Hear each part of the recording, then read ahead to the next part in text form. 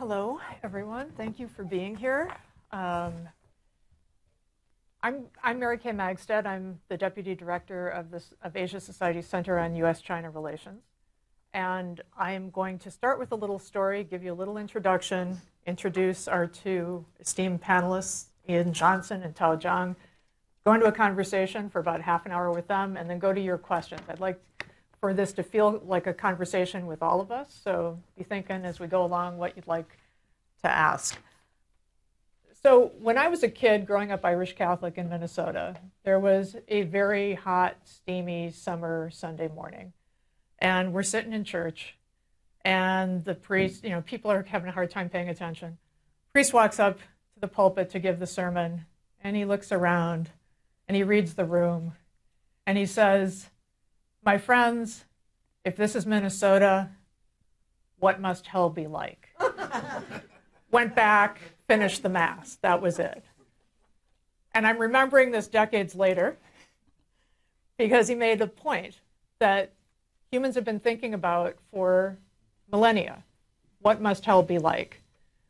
That is the subject of the exhibition that's now in the Asia Society Museum, Comparative Hell, Arts of Asian Underworlds. You can see there, it's actually the first comprehensive exhibition in the United States to explore portrayals of hell across the Asian religious traditions of Buddhism, Hinduism, Jainism, and Islam. And as audience members here today, you'll be getting an email with a code for a free ticket to visit because the exhibition is from 11 to 5, so you wouldn't be able to see it after this event, but please do come back Tuesday through Sunday, and it runs until May 7th. Also, another little plug before we get to the meat of this conversation. Next week, there will be an event here called India at the Crossroads of Legacy and Democracy, 10 in the morning, Wednesday, March 22nd. You're welcome to come to that as well. So people have been thinking about hell for millennia. I actually, in preparing for this, was thinking, like, when did people start thinking about hell? More than half of Americans today believe in hell. 75%-ish believe in heaven, according to a Pew study that was a survey that was done about a decade ago. But what does that mean? It means different things to different cultures and religions. It's meant different things over time. It's sort of morphed as we've moved into a more modern era for some people. But you see interesting overlaps. I mean, hell is rarely, if ever, pleasant.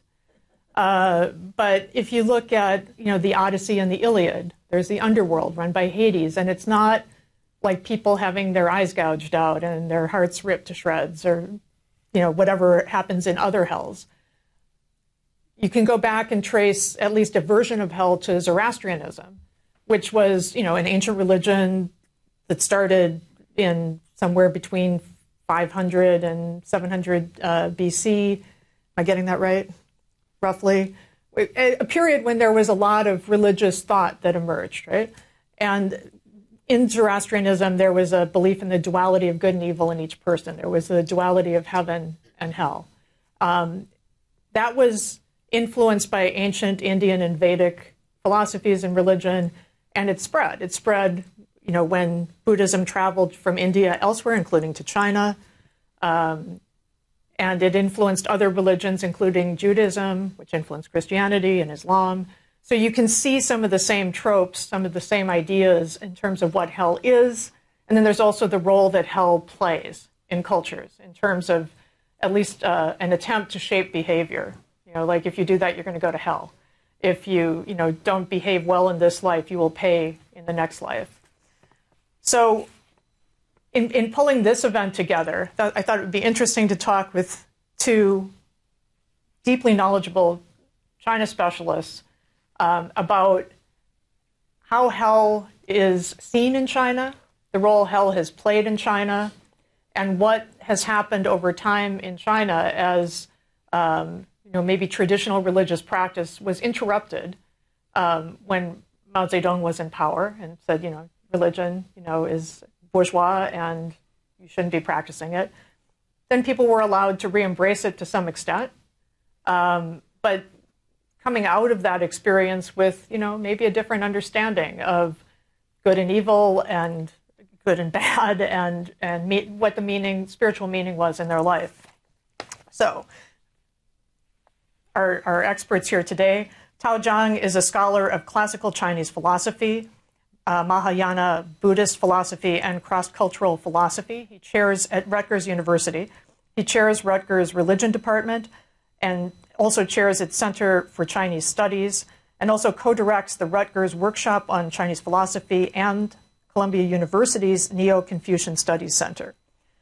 His most recent book is The Origins of Moral Political Philosophy in Early China. We have copies here at the back, which Tao would be happy to sign after we're done here. Tao has written or co-written books on Buddhism and modern psychology and on how Freudian theory was received in China. He's now working on different new book projects, including a comparative project on free will, which is actually interestingly related to the subject of like how much a concept like hell is an incentive or disincentive for certain kinds of behavior.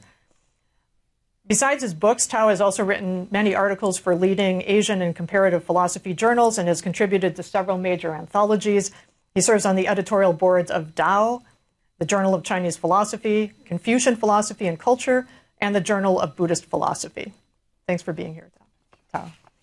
And Ian Johnson is a Pulitzer Prize-winning journalist for his coverage of Falun Gong for the Wall Street Journal in China, and one of the most insightful and empathetic non-Chinese observers and writers about China that I know. Ian is an old friend from when we both started reporting in China in the mid-90s, when he was first with the Baltimore Sun, then the Wall Street Journal, and later the New York Times. He's also a regular contributor to the New York Review of Books. His books include Wild Grass, 3 Stories of Change in Modern China, and more directly relevant to our conversation today, The Souls of China, The Return of Religion After Mao.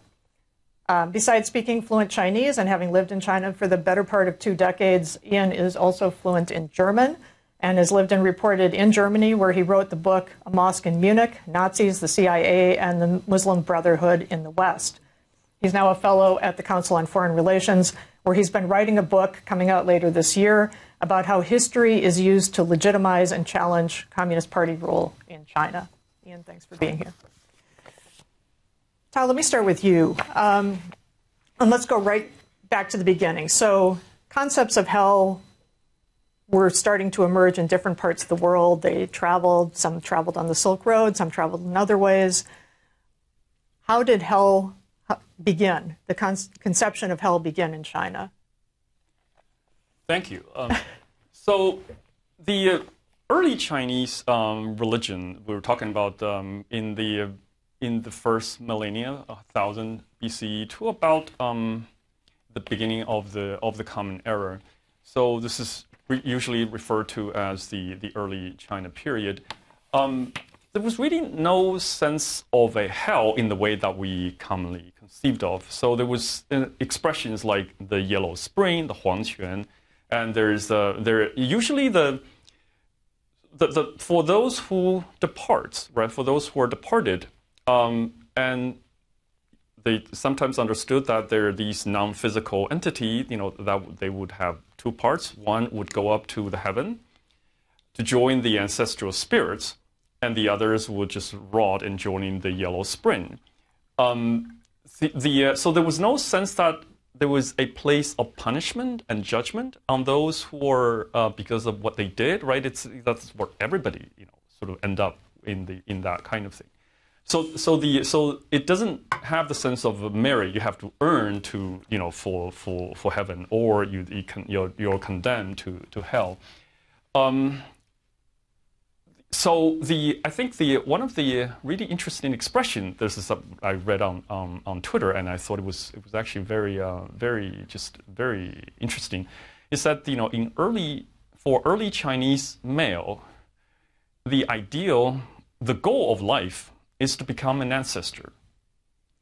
Meaning that it's, this is actually very rich, right? It's, so if you are a male and if you become an ancestor, it requires the whole apparatus that you have to, have your own entourage of, of your family, and then your children. And once you die, and then the children would sort of these different sort of worship, and these kinds of rituals, and that would be performed in those kinds of ways. So that was the sort of the broadly the landscape. And just quickly, does that come mostly from Confucianism, or are there elements? No, this is pre-Confucian. Pre-Confucian. Okay. This is sort of Confucianism emerged. Let's start with Confucius in about, let's say, 500 BC in that area. So this is sort of pan-Chinese, if we can call it that, right? Mm-hmm. And so that was that. And then the idea of hell would become more salient with the introduction of Buddhism to China, which usually people date the introduction of Buddhism around the beginning of the Common Era, and what the Buddhists did was that they didn't just bring hell to China. Bring this idea that through karma, there's the different kind of merits that you earn through if you did something wrong, then you're condemned to these different layers of hell. But they also brought a problem to which the hell will be a solution, right? So it's in order for Buddhism to be accepted by the Chinese, they have to actually introduce a problem which the Chinese didn't really think about before, which is the problem of ancestral spirits. Whereas before, that the Chinese just thought that, well, you just go to the ancestral spirit, just join heaven and so forth. But then there is a sense that there were also those who didn't really have much of a descendants, have children, or they were died in a sort of really bad way, and these are the wandering spirits who didn't really have any place to go, and then they need to be pacified through these different kinds of rituals, so otherwise they can cause a lot of havoc. So now, when the Buddhists, were introduced to China, they sort of made the Chinese more worried about the status of their ancestors. What happens when they die, and then given how central the value of filial piety really is, right, and has been for the Chinese, then that's how they introduce the sort of the sets of kind of rituals, the sets of kind of things in order to allay that kind of concern, and so the idea of a much more elaborate conceptions of hell will be introduced through that kinds of way, and then once Buddhism become more sort of popularized and propagated and through these different kinds of ways, and then these very graphic depictions of hell gets to be sort of performed and gets to be depicted through different arts and theaters and so forth. So that's how this gets to be really colorful and complicated. Yeah, in fact, I found an excerpt about like the concept of the 18 hells, 18 different levels of hell that started in the Tang Dynasty. Mm-hmm. Actually, the Buddhist text Sutra on Questions about Hell mentioned 134 worlds of hell. Oh, yeah. The Buddhists love numbers. Yeah. But these include, just to give you a sampling of some of what you might experience in this kind of hell, which incidentally it's not necessarily eternal. You are there long enough to atone, or at least to pay for your bad behavior in your life as a mortal. Being steamed, being fried in oil cauldrons, being sawed into half, being run over by vehicles, being pounded in a mortar and pestle, being ground in a mill, being crushed by boulders, being made to shed blood by climbing trees or mountains of knives, having sharp objects driven into their bodies, having hooks pierced into their bodies, being hung upside down, drowned in a pool of filthy blood, being left naked in the freezing cold, being set aflame or cast into infernos, and it goes on. Really pleasant place, yes. A lot of imagination went into this. Oh, yeah. So what was the reason for that? Why so much attention into all the terrible things that could happen to you? I mean, how much was this to try to shape behavior? So there are different theories about this. One of the theory is that the Buddhists, at least the elite Buddhists, were engaged in certain kinds of visualization practice. So these kind of conceptions of hell provide the kind of guidance for the Buddhists, these especially elite Buddhists, to engage in the kind of practice that when you visualize, for example, the body going through these really nasty kind of transformations, and then it's supposed to cultivate this kind of mentality of detachment. Right, that that it's that whatever it is that we cherish, it's not going to last. It's going to decay. It's going to, and then it's so it's a kind of visualization meditation practice. So that's for the elite level. But then for the more popular level, these are specifically meant to guide people, to behave well, to do the right things, to be moral and so forth. And so you make it, you make the price of doing something wrong really, really high. And even if you're not caught in this life, and you're going to be caught in the next life. And then one of the features of the Chinese conceptions of hell is that it's very bureaucratic, right? It's it's almost like organized in the way that the Chinese hell is the Chinese bureaucracy. Exactly. It's almost kind of and neither worldly expression of that kind. So if you didn't suffer the kind of hellish bureaucratic pain, then there's more waiting for you. So that's the theory that I think makes sense. Okay. So fast forward to the 20th century and to 1949 in particular, when the Communist Party and Mao Zedong come to power. Mao says the Chinese people have stood up, and he also says that the practice of religion is not compatible with the practice of communism, and everyone should be good communists. So this is a question for each of you. What do you think that did to people's sort of moral universe, moral compass? Did it just kind of go underground and the beliefs were still there that were guiding or shaping, or was it kind of a personal upheaval for a lot of people, not just in terms of what they actually experienced, but in terms of what they believed?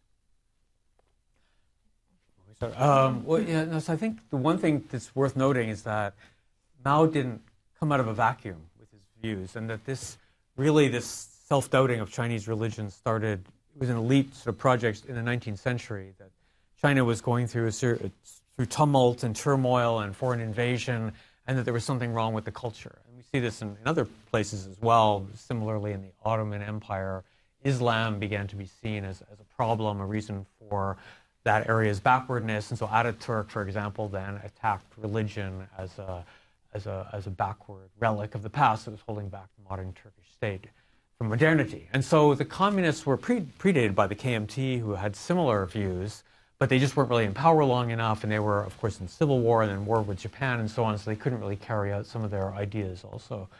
But I think the main thing to keep in mind is the vast destruction of the physical infrastructure of traditional Chinese religious belief in the 20th century. So there's kind of these, guesstimates of the number of temples in China in the late 19th century.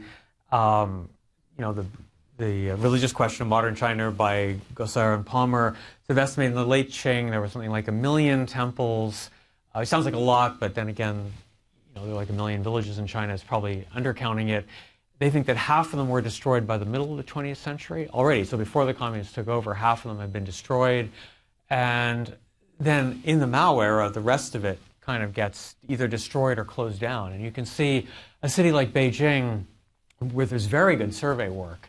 There was, like 900 temples at the end of the imperial era. And I mean, even today, with temples being rebuilt, I don't know, whether 20, 30 temples, if you include the greater suburbs and stuff like that. And some of the biggest things that, some of the greatest losses were in these practices that were seen as not real religious practice. So when they began to define religion as something acceptable for the state, they used Christianity as a norm. So a proper religion has a book that you worship, you go to a certain place on a certain day of the week, you have a professional or semi-professional clergy that looks after it. And so in that definition, some elements of Buddhism could be acceptable, and some elements of Taoism could be acceptable, but the vast majority of traditional Chinese religious practice was deemed to be superstitious. And so, like if you think in Beijing, there was an enormous temple to the underworld right near the foreign ministry, not surprised. Well, let's not go there. Anyways, and it's across from the East Peak Temple, which still exists, the Dongyue Miao, which still exists in Beijing. And it still has some of these images that you talk about, these sort of papier-mâché statues of people having their tongue cut out and stuff like that. But there was an even bigger temple just across the street, which was completely destroyed. All these things were seen as kind of backward relics. And I think this had a profound impact on how people experienced their religiosity. Now, exactly what people thought in 1950s China, there's no survey work, so we can't exactly know. But you can see this effort to rebuild it after Mao dies in '76, starting in the late '70s with the reconstruction of religious life. And so I think it shows that there was an effort to rebuild some kind of a moral universe, but that something had been really lost. And this is reflected, of course, in novels and movies and things like that we can use to sort of gauge the psyche of a country. Tao? Right. So we know that humans are embodied beings, right? We're not just sort of psychological. We're fully embodied being, which means that it's with the radical changes in the sort of physical nature of our surroundings, our sort of mental and our spiritual life necessarily changes. But of course, the challenge is to understand the exact mechanism, the sort of the exact nature of that change. So from the Mao era, I mean, of course, the sort of the communist ideology of atheism that was still that was the dominant move, and so the destruction of temples as sort of accelerates in that regime, and to this day, China remains the largest, the country with the highest number of atheists, right? Which that it's not surprising. Given the history of communism, and also the sort of the status of religion in pre-modern China, even in sort of the sort of 20th century itself, is actually a complicated problem, because actually scholars think that the Chinese religion is a much more sort of diffused kind of phenomenon, rather than sort of these specifically in this kind of institutionalized, in the way that Catholic Church, let's say, right, in the way that these other sort of much more institutionalized form of Western religion sort of function. So it's the landscape of religion was much more diffused to begin with. So there was no like the Pope, so to speak, ever in Chinese history, right? It's so there was no Buddhist Pope, there was no Taoist Pope, and there are different lineages, but then there was no central authority, central religious authority that can challenge the political authority. Right, that was never the case in Chinese history, and that, of course, has a lot of implications. So historically, the emperor is sometimes translated as the theok, meaning that that's kind of a religious. So the traditional Chinese sort of the idea of the state was actually more theocratical than it's sometimes understood, meaning that this is the emperor as the son of heaven, right?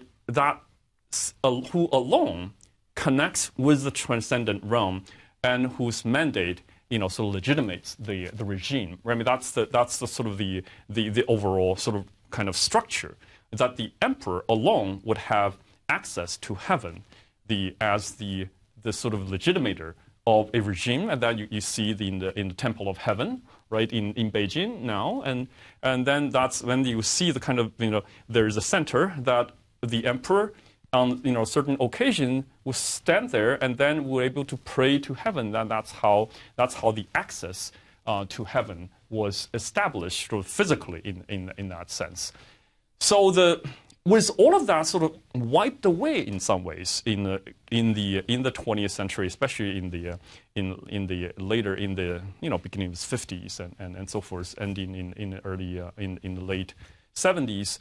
All of that's been wiped away. Does that mean that it's the Chinese spiritual life has changed? Yes, it does. Of course, it has changed drastically. So there was no sense of a transcendence in the case of either a heaven or a hell in sort of regulating human behavior. But then that in some ways, those kind of functions will be sort of transformed into other parts of the way that the state can be, is instituted. Right? So it doesn't have to be afterlife. It could be just in the way that the life is regulated in this world itself. Like Mao was kind of deified, and like if you dropped your Mao badge, that was sacrilegious, right? Oh yeah, there's definitely, Maoism has a very strong religious component to it, if we could call it that. It's, I call it sort of atheological kind of belief, that there is a very strong element of voluntarism in Maoist communism, right? It's that, and it's always the spirit. It's always the spirit. It was like, it's supposed to be a materialism, but it's the emphasis on the spirit is very, very striking in the Mao in Maoism, and a lot of people, and in the way that people worship Mao, right? But that it's just like worshiping other kinds of charismatic leaders or cult leaders, and so it's similar in that way. So there are certainly certain sort of structures that are similar. So in some ways, that kind of religious energy was redirected towards the cult of Mao under those kinds of circumstances. So when the death of Mao happened, of course, that's going to be a very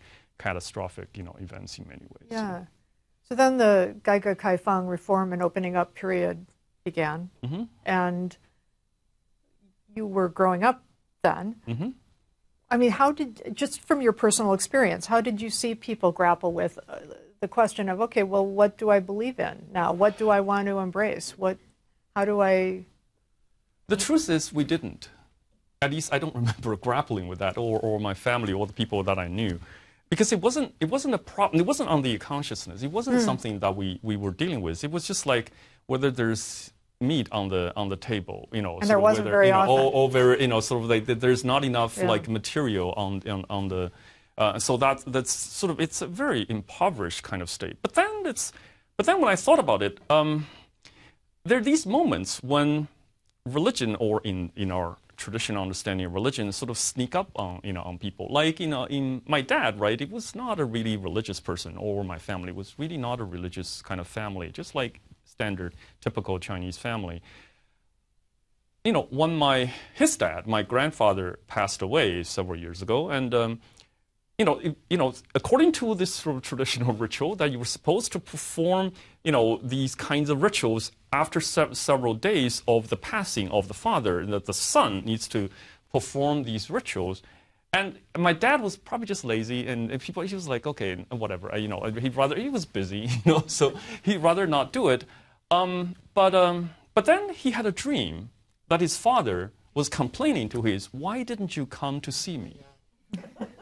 And he was like, oh my gosh! So he just dropped everything and just go back and and do the thing, and as if to pacify the spirit. So it's so that, I mean, for him, this is a more sort of direct sort of experience rather than something that he believed in.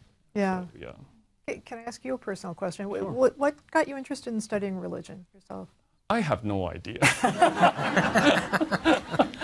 I mean, I really had no idea because.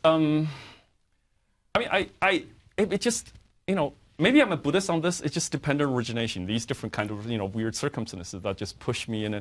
Sometimes you run into different friends, and different teachers and so forth, So I wasn't sort of purposefully just trying to lead in a particular way. So I wasn't really searching in some way. In some ways, the past, was just fell. I have no idea. So I don't really have a good story about that. Yeah, I should think about it more. You've got to make one up. For yeah, sure, I'm gonna make one up. Yes. So Ian, around the time that we both started reporting in China, I got there a year and a half after you.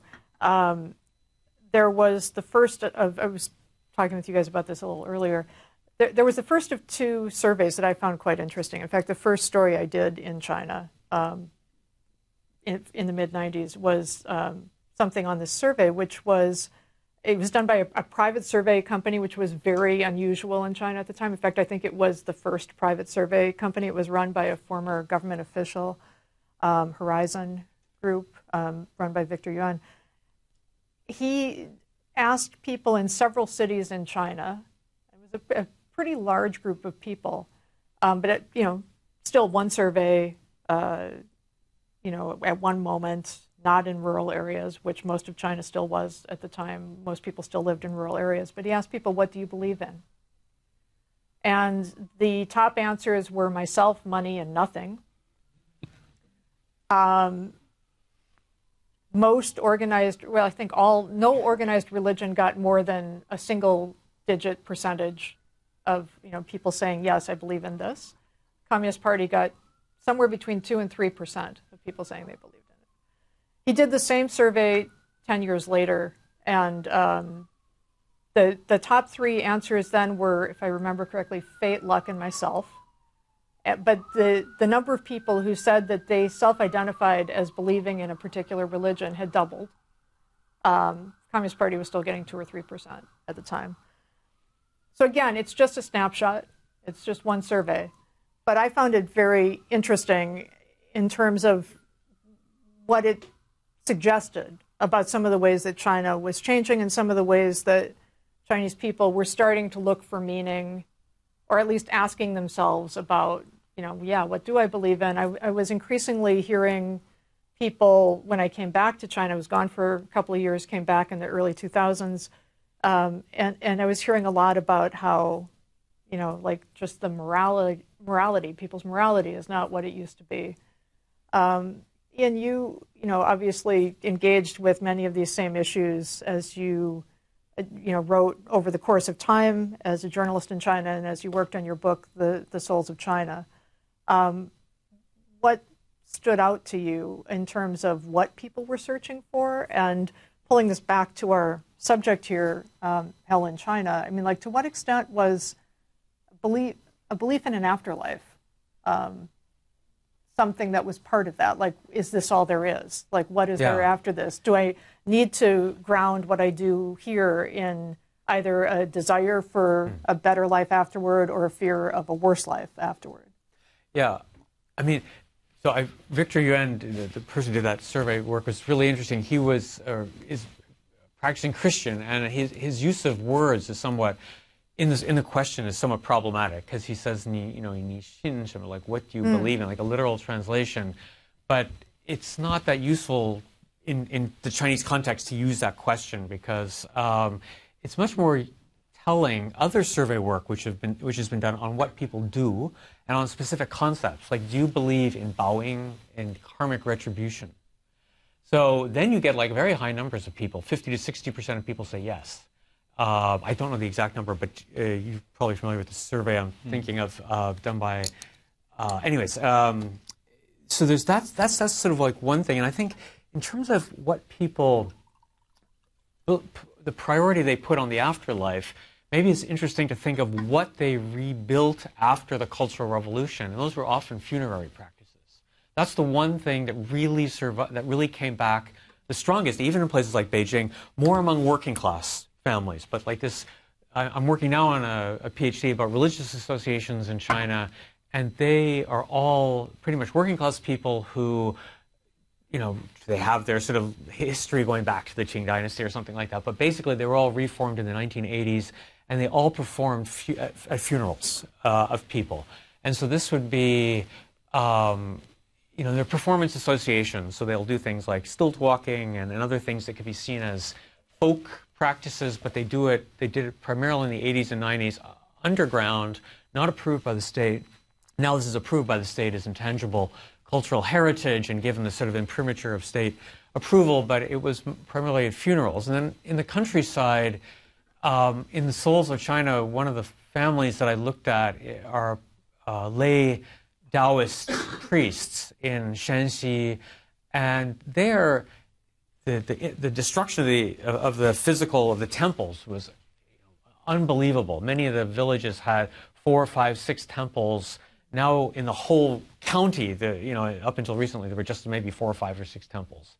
But people all wanted to have a proper funeral. And so they would hire them to play music and to construct the coffin, which is still built with a high bow to look like a ship and painted. And they spent a lot of money on this because it's seen as crucial for bringing the soul over to the other side. And so I think this idea of the afterlife still really matters. And then also trying to rebuild grave sites, which were often destroyed in the Mao era. They would hire these lay Taoists to do the feng shui, the geomantic work to reconstruct where the funeral plots should be, where the tombstones were for tombs that were maybe knocked over and the tombstones smashed, and to rebuild this. So this all sort of has come back, and especially with the prosperity, has allowed people, even in poorer parts of the country like that, to rebuild some of that. And I think it is telling that it's about the afterlife. Like that's the first thing that people try to fix. No wonder, right? Because we're all sort of wondering what comes next and trying to make sure that our ancestors are treated properly in that regard. In your conversations with people when you were working on that book, I mean, like, what came up in conversation about hell beyond that we're doing these rituals? But like, did you feel like people felt like, I'm very conscious of this being a possible future for me if I don't act the right way? I didn't hear people say, I'm worried I'm going to go to the 8th level of hell and have my tongue impaled by a wild boar or something like that. That's a very specific thought. But they were, I do think that there is this idea of, again, sort of like karmic retribution in a more abstract sense than perhaps, because these temples often don't exist anymore, so people don't see this stuff. And they're not as aware, perhaps, unless they are better educated and have looked at, say, books that have pictures and stuff like that. But I do think this idea that you reap what you sow, and the Christian says, it's the same idea. It's probably a universal human idea, or very common, at least in many cultures. And that's quite common. So that was one thing. Trying to live a good life. What is a good life? How do I live a meaningful life? Those are the things. Like, what is beyond, like when you were growing up, you're saying that the key was getting enough to, the basic human necessities. And then I guess by the 90s and 2000s, for the majority of Chinese people, those questions had been solved. And so then you begin naturally to look at the other profound issues that have always perplexed humans. Yeah. And in many societies, once people rise higher in terms of Maslow's hierarchy of needs, often, but not always, fewer people practice religion. I mean, certainly in Europe, there's been, a secularization of society. Tao, I know you said that China has the most atheists in the world, but as a percentage, I'm not sure if that's the case compared to Europe at this point. I mean, it feels like, both from my experience living in China for 15 years, but also from what you've been talking about, that there's sort of embedded cultural practice that maybe bleeds over into belief, even if it's not, the belief part isn't front and center. Is that fair? I think that's fair. So it's the Chinese, at least traditional Chinese culture, tends to be, it's very, very ritualistic, right? Mm-hmm. So the ritual aspect, and that's it's the concept of ritual. It was considered to be like the dividing line between the Chinese and the non-Chinese. I mean, that really is what makes Chinese Chinese, right? So you perform these rituals, and of course, one of the most important ritual was the death ritual, or the ancestral rituals, and the funeral rituals. These are really important ritual occasions. So I think those kind of practice still sort of retain their significance. And so for what Ian was talking about, the funeral ritual, when you recruit the Taoists or the Buddhist priests to perform the ritual, and that is in many ways sort of tied into the traditional belief that it was these priests have certain power to mediate between this world and the next world, such that if it was performed properly, it can aid the departed into having a better, either a better rebirth or a better abode, in terms of where their soul is headed. So, yeah, so there's definitely that, and also there's at least in the traditional landscape, there's all of these interesting stories about people who traveled into the dark world and come back, right, and returned, and then recount what they saw. And those, you see these. One of the most famous example was the Mulian Jiumu, so the Mulian, who saved his mother, and Mulian was one of the one of the closest disciples of the Buddha, and he was known for his supernatural powers, and he. Once he was sort of surveying the heavens, and the different realms, in order to find his mother specifically, and he found that his mother was, suffering in a really bad place, in a really low Avicii hell, and so he had to really, so he obviously was upset, and because he thought about his what his parents had did for him, and to so then he obviously wanted to save his mother from suffering. So he begged the Buddha, sort of say what can be done. So so the Buddha would say, well, you need to perform certain rituals and also be charitable, to be supportive of the monastic community, and then and that would help alleviate the suffering of the mother. And so this is the way that the Buddhist sort of community and use that kind of story in order to propagate itself, to say that this is the value of following the practice in that kind of sense. And there's so many different versions about the story. And the different and the story will get much more elaborate as time goes on, and then it becomes theatrical performances, and all the way to the Qin Dynasty, and there was even a revival, sort of during the Reform era. So that kind of practice is still very much in the air. Does anyone have questions? We've been talking a little longer than I had thought we would, but great conversation. Thank you both. Yeah, way in the back. Recently, I think there's a microphone somewhere. Oh, there. Yeah, you can. Oh, it's here. It's coming out right now. This will allow people who are watching this later to actually hear your question. Recently, oh, sorry. No, it's on. Recently, the Chinese Communist Party issued a report about corruption in government. And they said one of the main factors for corruption was government officials who took on a mistress, because a mistress is a very expensive activity to take on.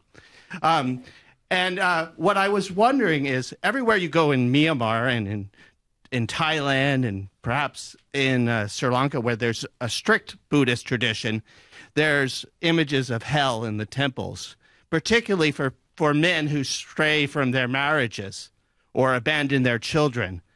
And I was wondering, does this as an incentive to drop your mistress, or to not encourage a relationship with a mistress, and therefore not engage in corruption or the violation of the public good, is this hell is brought up as a concept, as a kind of an incentive not to get itself involved in entanglements like this. And I was just wondering, does that promote the idea of hell in certain places in Asia? Everyone's looking at me. Well, I don't think Xi Jinping's about to build a new, 18-level temple of hell to discourage corrupt officials and stuff like that. But I mean, I do think that, Yeah, I do think that that the government does want to use traditional ideas to some degree to change people's behavior still, or to moderate people's behavior, or influence people's behavior. Confucianism most of all at the moment, right? Yeah, Confucianism. I think if we look at religious policy now, it pretty much sees Christianity and Islam as a problem, but the so-called traditional religions, Buddhism, Taoism, and even the folk religion as desirable or at least more acceptable.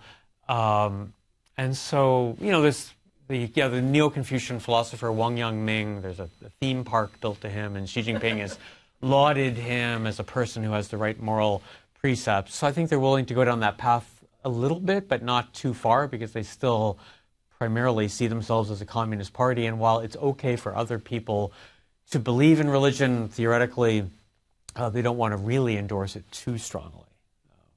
Right, and usually especially now, I would have seen the party would be very wary of the party members, sort of believing in a religion, for sort of entering the church and so forth. So that's especially right. Yeah, I mean, that's actually not really not looked upon very fondly. Yeah, and also just. Confucianism is not categorized in China as a religion. Right. Right. So it has a different kinds of category, and it turns out these categories are super important, in the way how the state approaches it and how the state regulates it. Yeah. So. Yeah, because a lot of these traditional practices have been rehabilitated. They were once called superstition, mixin, and now they're called intangible cultural heritage, a designation taken from UNESCO, right? So you see, like this Taoist, these lay Taoists that I mentioned that perform music, they are now national level intangible cultural heritage practitioners. So it's a little bit like the state sees them as the equivalent. If you think of like Bach, you could think of Bach as only being a musician who's performed in a concert hall, but you could also see him as a composer of sacred music that was performed originally in churches and stuff like that, overwhelmingly. And it's the same, the same way the state is willing to rehabilitate them as secular figures, but actually their function is religious. And I think the state kind of knows that, but it doesn't want to endorse religion that much. So they let it go. Yeah. Other questions? Yeah, go ahead. There. Hi. I was interested in what you said earlier, just picking up on what you said, that the state in many ways rechanneled religiosity through its institutions. So I was wondering if you could say a little bit more about that, or the function of hell. Yes, you mentioned that earlier on, so I'm just picking up on what you said and asked if you could say a little more about that. I see. So I think I was talking specifically about during the Mao era when these sort of temples and churches, they're being demolished, and so then the state absorbed these kinds of function, and of course now the focus of devotion is Mao itself. Mao himself, right? So that was really the sort of the kind of mechanism, and Maoism would become the kind of messianic kind of movement, and the kind of that takes on a lot of the sort of the religious, the religious features. In some ways, the Communist Party has a certain sort of state church feature to it, right? If I can call it that, right? Because if you think about it, there's the party, and there's the state, and sort of they have a parallel kind of, they have a very parallel kind of institutions, and then the party is the one that provides the spiritual guidance, right? And that is really where the sort of the spiritual, and so you see the sort of the spirit. The spiritual reform, fight against contamination, fight against corruption, all of these are issuing from the party,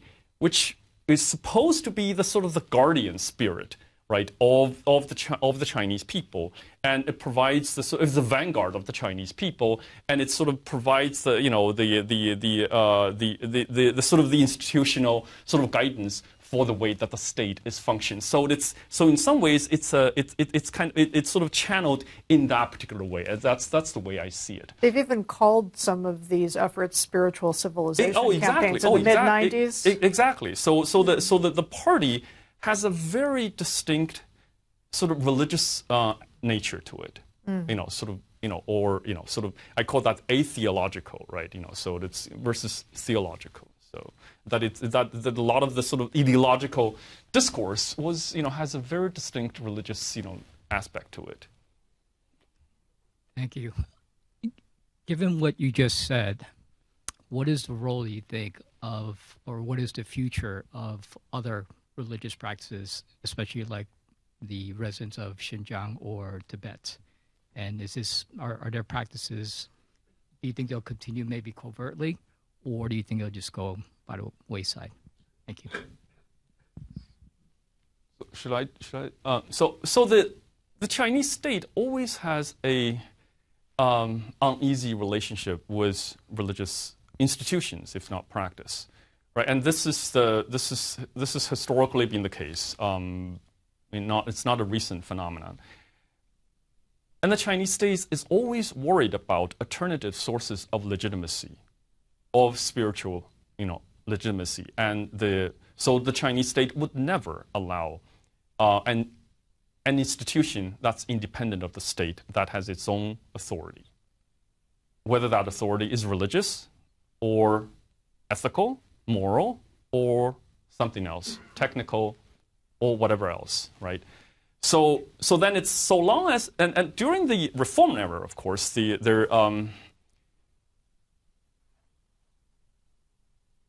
state has opened up more space for these heavily regulated religious institutions that they can sort of operate. They can admit members. They can run their thing, as long as they are part of this sort of a state apparatus that's very sort of heavily state regulated by heavily regulated by the state. Then that's okay, and the state can monitor, can watch over what's going on. But if you have an alternative authority, if you are underground, which means that you are not under the purview of the state, at least not formally, and if you and other kinds of sort of religious leaders that doesn't succumb to the authority of the state or the party state, then you have a problem. That's why the conflict between the Catholic Church in Rome and China, the relationship, it's really, really hard to negotiate, because it requires that that the Chinese, the party, that the state would accede the power of appointment to an external authority, which the party would never allow.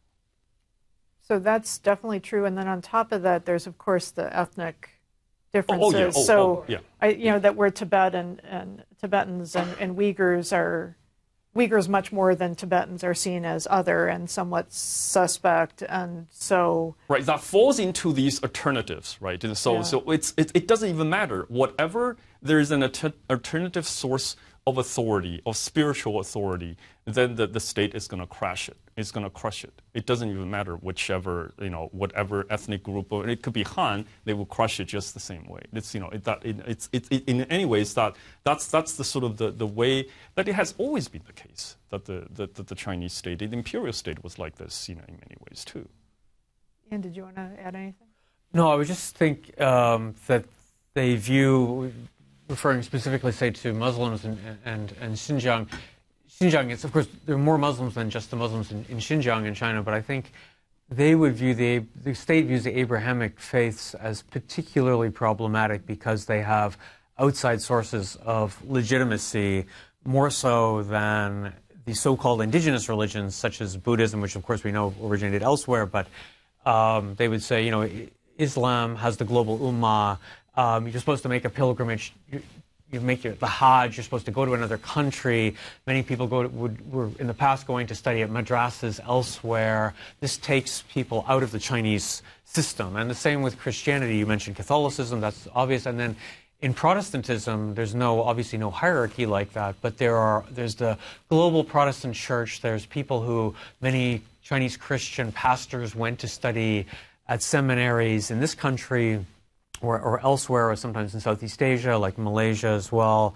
And then all these material say, the evangelical church movement, the material has been often translated into Chinese, then sent back to China, and so they view this as a foreign influenced religion, and so they see that as particularly problematic. But you're right, it could also be, like in the case of Falun Gong, it was Chinese people, and in the case of Christianity, it's also ethnically Chinese people. But there's a particular vengeance, I think, in Xinjiang because of the ethnic component. Yeah. Well, that was my question. Thank you for answering the question. But so I guess that my follow-up question is: so what is the end game? How do the outside religions make a greater impact? Is it a regime change in China, or let's say what happens next if you're Catholic or some type of outside entity looking to make a greater impact within the country? Well, so I guess it depends whether. Sorry, it's looking at me. That's a hard question. It depends whether you are within the church-recognized Catholic Church, or the Communist Party recognized Catholic Church, or whether you're in an underground church. And if you're in the former, you have room to practice. You just can't recognize the Pope's authority.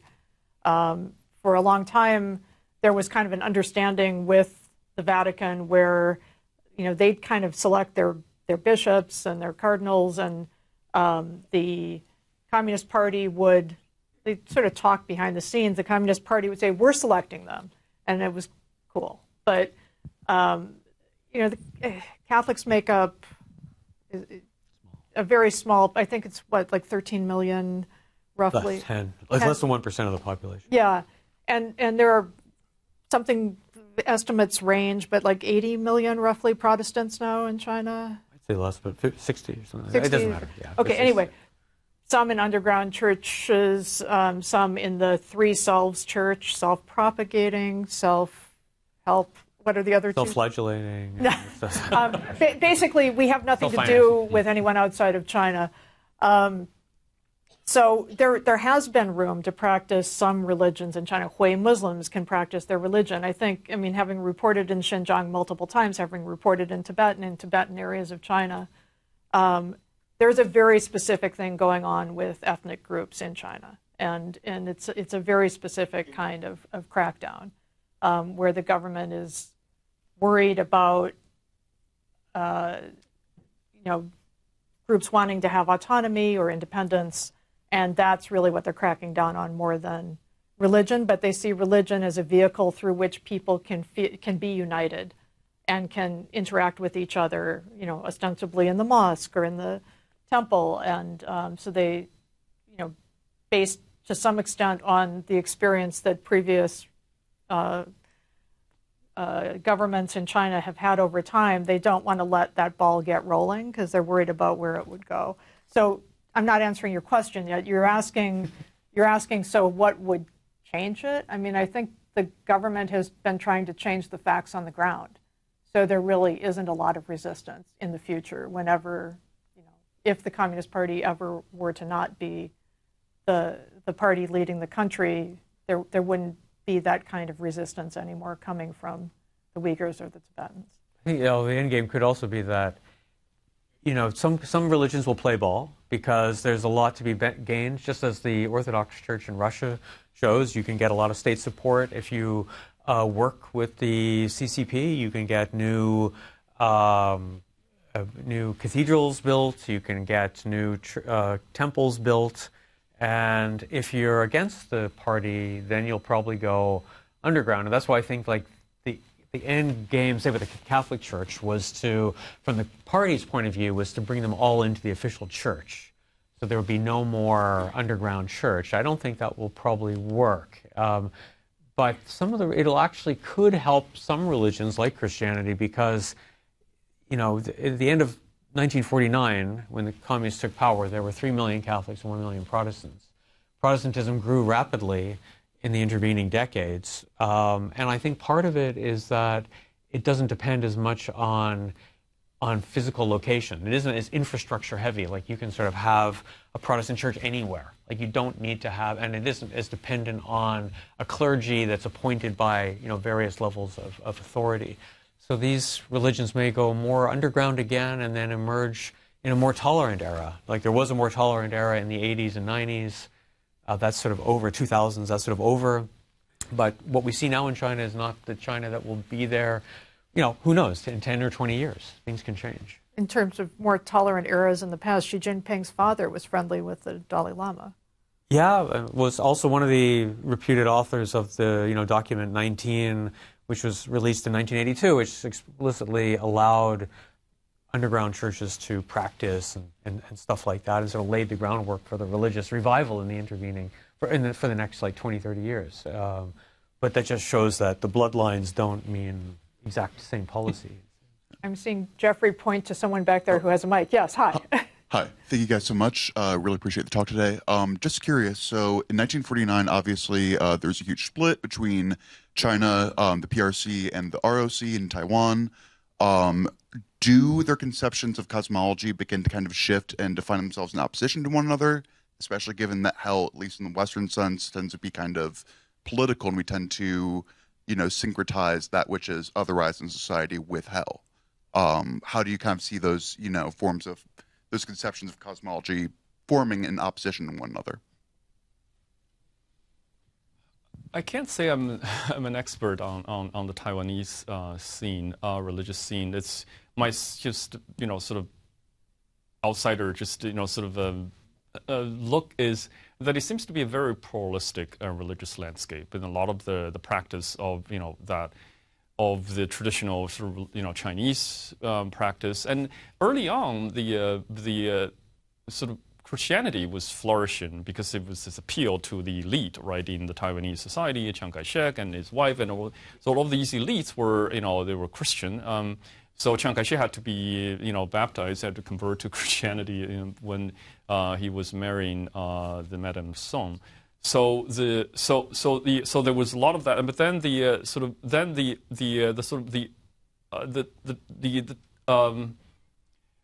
so early on the other religious practice was actually more suppressed, but then was the opening up of Taiwan, democratization, then sort of, especially I'm more familiar with the Buddhist scene in Taiwan, that it was very, very flourishing. These major Buddhist sort of organizations that even spread to the rest of the world. That was headquarters in Taiwan, so they were very, very sort of powerful movement, and revival. And a lot of these were having the sort of mainland sort of trace back to the Chinese forms of Buddhism in terms of their masters, that their training was during the Republican era in China before 49. So all I can see is it's much more pluralistic. And you studied Chinese in Taiwan, right? Yeah. I mean, I would just emphasize what you said, that I think that in Taiwan these new versions of Buddhism like Ciji and Fo Guangshan. Richard Madsen has that wonderful book called Democracy's Dharma, and he sort of posits that some of these religious organizations helped create the grassroots social structures that helped democratize Taiwan in the 70s and 80s, especially the 80s, and that that sort of thing is lacking in China because you don't have those kind of independent religious organizations. So yeah, I can only agree that it's much more pluralistic in Taiwan. Let's take one or two more questions. I have one more question, and we'll wrap up. So we have 3 questions here. We can take them all quickly. Yeah, go ahead. The mic's right there. Thank you. So my question is more like under the in Chinese context, how do you distinguish the religious phenomenon and the cultural phenomenon? So, for example, like take my grandma as example. She believed in Maoism very firmly. Like she was actually became a government official in 1960s, like as a female, because she pushed to, like she believed in Maoism very much. But during New Year's, like Chinese Lunar New Year's, she will still perform a lot of like rituals to worship the ancestors. But if you ask her, do you believe in ghosts or do you believe in any like supernatural thing, she will tell you no. And so to my understanding, I don't know if it's because she is living in this like cultural and she's performing all these like ritual things because of culture, or it's just like another different definition of religion. And also when we were talking about Taiwan, and Taiwan has a very famous monk, Xingyun Dashi, and his book was books are very popular in mainland China, and a lot of young people also read it. But if you go ask those young people, do you believe in Buddhism? They will tell you, no, I don't believe in Buddhism. So yeah, so basically that's my question. Yeah, it's like how you distinguish the religious phenomena and the cultural phenomenon. Right, as I said, the Chinese religion, even in pre-modern China, is a very diffused phenomenon. Right, it didn't quite have the kind of organization that some of the Western counterparts have, and of course, with the onslaught of communism or Maoism, that even becomes even more diffused. I don't think. I mean, I guess one way to think about this is that, let's say in America, sometimes people say, oh, so and so is culturally, Catholic or culturally Jewish, meaning that they don't necessarily believe in that, but then they sort of follow the family practice, especially on certain occasions, right? And I think that's not really distinctly Chinese, right? It's that they retain certain sort of cultural habits. That's how they grew up, and that's the sort of a way of life, and that's how they engage the sort of the world, and without consciously sort of holding the kind of belief that might have that might have been implied in certain kinds of practice. Yeah. I think just to follow on the question, I'm wondering of course, there's very ambiguous definition between culture and religious practice, but also when you are writing about what is happening in China to the Western audience, do you feel like sometimes there's a limit in language that because when you say religion, that Western audience will have their own assumption, so how do you kind of tackle this kind of cultural difference in language when you are trying to convey to one phenomenon to another society? Right, the whole concept of religion is a Western concept, right? And the term 宗教 that's in the contemporary translation, it was not Chinese in origin, right? So there was jiao in pre-modern China. There's three teachings. So jiao meaning teaching. That there's the Confucian teaching, there's the Taoist teaching, there's the Buddhism. That's the sanjiao. So the whole phenomenon of the concept of religion is not it's not simply an adoption of a term. It requires a restructuring of the way that the Chinese look at their own history, right? That it has, because this is part of the sort of the westernization of the way that the Chinese sort of look at everything historically, and they adopted every aspect, right? So a lot of the terms has to be created, and often through Japanese, right? So the concept like philosophy, concept like religion, concept like science, and all of these were recent creations, and that because it didn't really exist in the way that we understood, in the modern sort of the Western disciplinary terms. So it requires a very wholesome kind of transformation of the Chinese knowledge foundation. So in some ways, to say that somehow that there is a language barrier, but then there is a prior problem of that the very thing that we were talking about was actually a modern creation, which under the very influence of the West that we're trying to compare. So bringing this home to our theme, you've now lived in the States for a while, grew up in China. As you look at how conceptions of hell have changed in China over time, I mean, and you look at what people think of it now in China?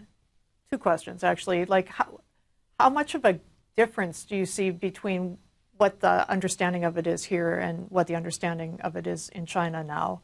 And how different is that from, in centuries past? Right. I think because of the material condition that Ian was talking about, these sort of depiction of hell didn't quite have the presence that it had before, and it wasn't quite performed in the way that it performed like before, right? So it wasn't quite in the people's consciousness. That's why I was struck by your comment saying that when people were performing these things like funeral rituals, they were not specifically thinking about the hellish what that people would sink into necessarily. So those are sort of more abstract, right? They're sort of there. They're sort of they're sort of in the background, but that was not in the kind of very graphic depiction that you will see when there were a lot more temples, were a lot more of these performances, a lot more of these. That's more on people's mind, right? So maybe if there are more, let's say, in a more movies about it, sort of, and then that might actually change, sort of religious landscape, right? So yeah, because that, and then a lot of these other sort of more modern kind of media, not so much in the sort of more physical aspect of the media, and that would, probably make a lot of change as well. Yeah, so. and for you, just go ahead. You were about to say. Well, no, I was going to say that I think what strikes me also is the presence of some of these images in modern literature and film. So, if, Yu Hua, the famous novelist, has a book called The Seventh Day, which is about a man, as you find out through the course of the novel, he was killed in an explosion in a restaurant, and he's supposed to go to hell, which now has a crematorium, because in modern China you're cremated. And he finds out that the VIPs have gotten ahead of him, and he has to take a number, and he can't get, and he has a whole day to kill. It turns out he'd come back later, just kind of like a parody sort of the old bureaucratic hell. And so he decides to wander around the town, and through that then you find out about his life and stuff like that. And then there's a new movie which just came out last year by the director Qiu Zhongzhong, which is a very interesting director, called, I just saw it actually, of course I forgot the name of it, called A New Old Play. And this is about the person who ran a Sichuan opera troupe, and he's called by Yama to go to hell. And then the movie is about juxtaposing his recollections of the past and his journey to the underworld. And so these things are still potent symbols, at least for people creating works in China today. And I thought also for the book that I'm writing on underground histories and unofficial histories, people who are not part of the official historical writing in China, so many of them are motivated by this idea of wanting to give the dead a proper reckoning, that their story is told, because so often it's whitewashed by the party. So just to put a memorial up at a labor camp or something like that. And I think this idea that the dead aren't properly dead and settled until they have been honored properly. That sort of, I think, is still very present in people's minds. So what I was going to ask as a last question is just, you've spent... It's like a strobe light. It does. Some spirit is controlled the electrical thing. Sorry. I had asked Tao about how, outside influence may have changed the conception of hell within China. I'm just wondering, for you, as you're looking as an outsider at China, I mean, what stands out for you as what is quintessentially Chinese in the conception of hell today, as opposed to what may have come in from elsewhere? Well, I think what strikes me still is maybe, not to go over the same point again, but it's just the sort of the importance of funeral rites, and that the dead has to be given a proper funeral. You've got to do the right things have to be done. That may involve inviting a religious specialist, in other words, a Taoist or Buddhist priest or monk to come and do that, or you may have other ways of doing that, but that it has to be done sort of the right way, otherwise they're not sort of being taken care of properly. And I think that is still, and the idea also of karmic retribution, that what the kind of life you live will have an impact later in maybe in being reborn. If you're a Buddhist, if you're a devout Buddhist, you might think of it along those lines, but that these ideas are still, and they're very universal ideas, but that they're still potent, even if the physical infrastructure of temples and all of that are not so present. I wish we had more time, but this has been a great conversation. Tao Jiang, Ian Johnson, thank you so much. Thank you.